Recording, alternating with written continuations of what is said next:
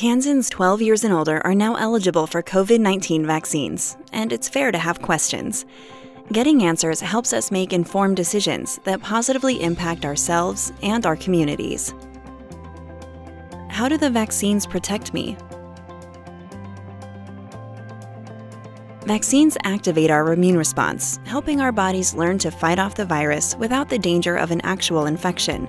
If we are exposed to the virus in the future, our immune system remembers how to fight it. You cannot get infected by a vaccine. Thank you for your commitment to keep Kansas safe. Brought to you by the Kansas Leadership Center, Greater Manhattan Community Foundation, and Rotary Clubs of Kansas.